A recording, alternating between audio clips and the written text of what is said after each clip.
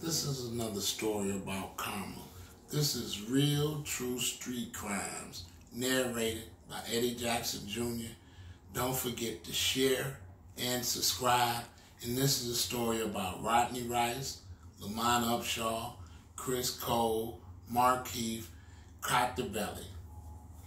These were 5th Precinct officers on the east side of Detroit. Now, Rodney Rice, Lamont and them, they was all on the tape, and they was about that money.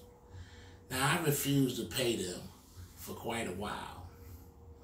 In refusing to pay them, after I looked at refusing to pay them, what it cost me, they wanted $1,000 a week. Now, not paying them, I got busted by them, set up, not busted, just gave a case by them, which cost me, it was a 2-lawyer system.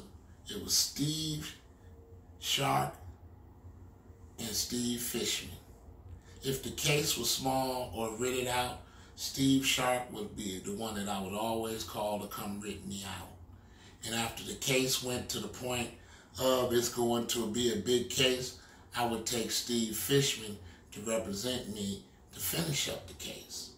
So a lot of the cases that Steve Sharp and Steve Fishman represented me on was based on Rodney Rice, Lamont Upshaw, Chris Cook, Mark Heath, and Belly.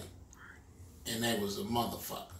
Now I realized after not paying them, I had to give Sharp $4,000, which was $50. What is it a question, my love? Yes, who are those people? Those are police officers. Mark Heath, Chris Cole, Rodney Rice, Lamont Upshaw, and Belly was all Detroit police officers working for the 5th Precinct, and they was on the tape. You know, and they wanted me to pay them $1,000 a week. I at first refused to pay them $1,000 a week. But in refusing to pay them $1,000 a week, I wound up spending $4,000 for Sharp, going through the writ, go to the case. All right, the case go on now. Got to take Fishman. That was another $5,000. I went to going through this at a rapid race. They might have put 3 cases on me in a matter of 6 months. That was like, you talking about almost $30,000 in legal fees right there. And that's in 6 months. And I had a 3-year battle with them over this. You know, so eventually I decided it was cheaper to pay them. You understand? And things worked out after that. But I should have paid them much sooner, to be honest with you. So if you have that opportunity, you're probably better off to pay them when you're in that situation, unless you want to just close that spot down and move. But French Road 3875 was making too much money. It was worth it to me to pay them $1,000 a week, which I should have did in the first place. But here's another story with it. My cousin Dennis Richardson egging me on, oh, nigga, don't pay them motherfuckers. He comes out of jail. He get busted the very first day I put him back to work at the spot. Now, when he get busted, mind you, he has just got out of, he been out of jail 3 hours. He come back to the spot, he want to work that bad. He's working, and motherfucking Lamont Upshaw come right in there and pinch him. Take $1,000 cash, tell him, nigga, if you hadn't just got out of jail, I would be sending you to jail now. But nigga, I'm taking this grand and shut your motherfucking mouth. Now, he ain't had no problem with him taking $1,000 then, so it wasn't no sense to prolong paying that man. Giving him that motherfucking $1,000 a week and be through with it. Now, he just took a grand right there. Countless sacks I lost. You know, so I would have been better off to pay them from the beginning. You know, the 5th Precinct, they was a motherfucker. And that was a war. They kept me in the newspaper with that. All of this is I'm going to find these newspaper articles so I can feature them to you. 3875 French Road was the most raided crack house in the city of Detroit. That year, it was unstoppable.